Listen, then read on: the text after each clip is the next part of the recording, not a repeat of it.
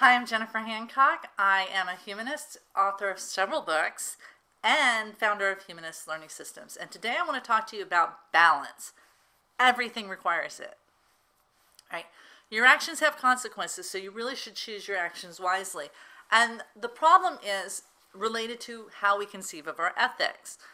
And a lot of times people think, well, if a little bit of something is good, a lot of it is good. And the reality is that's not really how ethics works. The Ten Commandments have 10 commandments. And, even if you agree with them, and most people do, you still sometimes have to ask yourself, okay, is it ethical to steal a car to prevent a murder? Right? Sometimes you have to balance these values against themselves.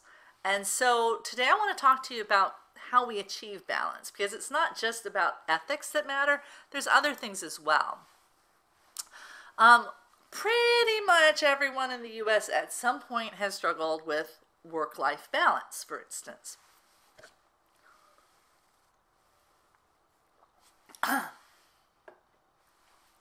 We live in a society where we have to have money in order to have housing and food and shelter and healthcare. So you have to work, and plus work helps you feel like you're part of the community. It gives meaning and purpose to your life, unless of course you totally hate your job.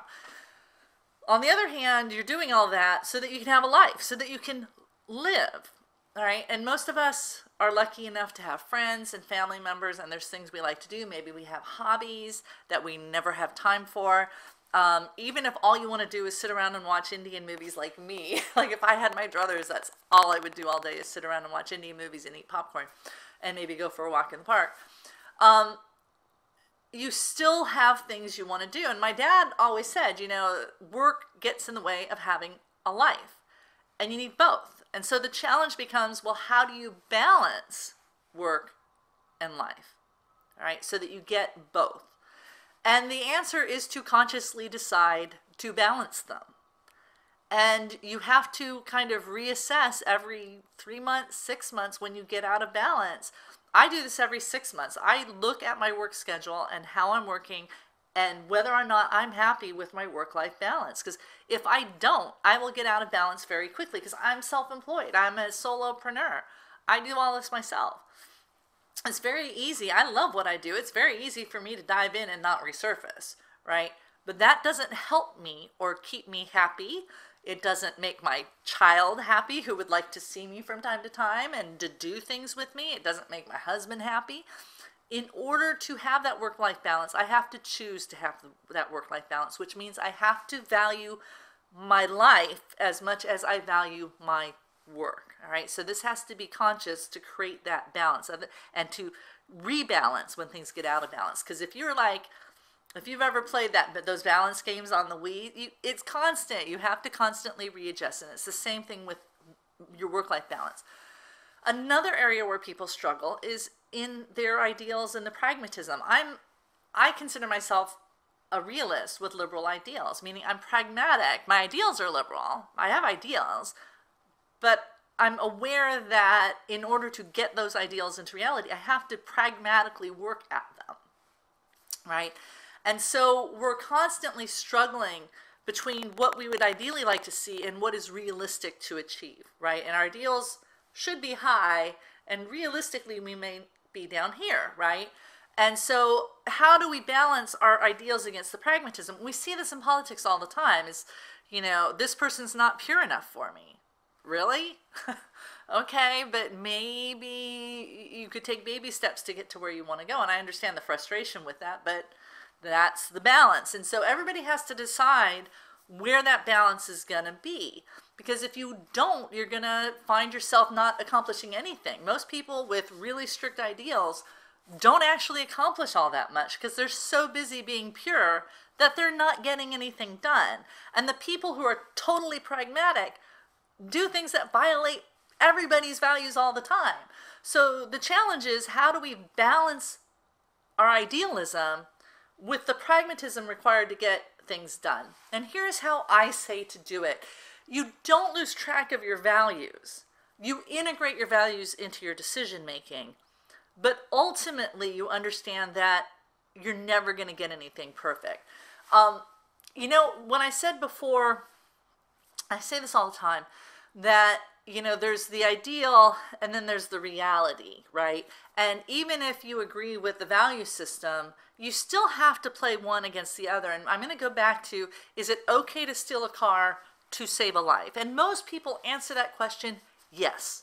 All right, but the reality is, in order to answer that yes, you have to balance two ideals, both of which are good, not stealing, not killing, and then find a pragmatic balance to achieve the best good with the least amount of harm. And that's why stealing a car to save a life is generally considered moral, because we're going to do the most good and the least harm. And that's where the pragmatism comes in, is the willingness to balance those and not be stuck on, I can't steal a car, I can't steal a car, I can't steal a car, and then the person dies.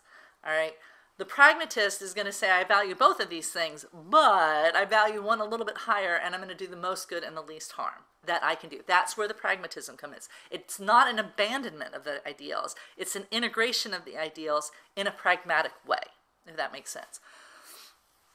One of my favorite quotes about balance is by Blaise Pascal. He says, a man does not show his greatness by being at one extremity, but rather by touching both at once. You don't, you know, idealism is it's a very difficult thing, right? Because people hold ideals for good reasons, but when those ideals become dogmatic, meaning they're not flexible and you're not allowed to question them, and you're not allowed to introduce pragmatism into the ideal, then you're at an extreme. And if you're at an extreme, you're probably causing harm. All right? Greatness is touching both extremes at once and integrating them. That's about balance. Everything requires it. If you want to learn more, I have courses where we talk explicitly about humanist values and about humanist principles over at humanistlearning.com. You can get any of my books. The Jen Hancock's Handy Humanism Handbook is a really great starter on the philosophy. But if you're interested in, like, how do I apply this in the world of business, right, where we have the need to make money to pay salaries, which is a good, right, hiring people, putting people to work, helping them feed their families, that's all morally good. How do we balance that with some of the other ideals we might have about human relationships? You know, how do we manage people in a respectful way, but still get the work done? These are balance questions, right? How do we not exploit our workers? Balance questions. Like, we need them to work, but we don't want to exploit them. And, you know, I was in China when it was first coming out of, you know, communist rule, and you couldn't ask people to serve you and serve you. You couldn't ask a waiter to bring you water because that was considered exploitative. There has to be a balance, right?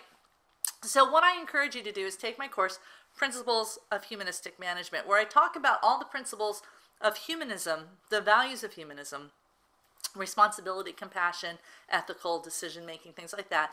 And we talk about it in the context of what it means to be a good manager. And it'll help you understand, you know, how to strike that balance between the needs of the organization you're in and the needs of the employee, and to be respectful to both sides so that it all works. All right? See you there.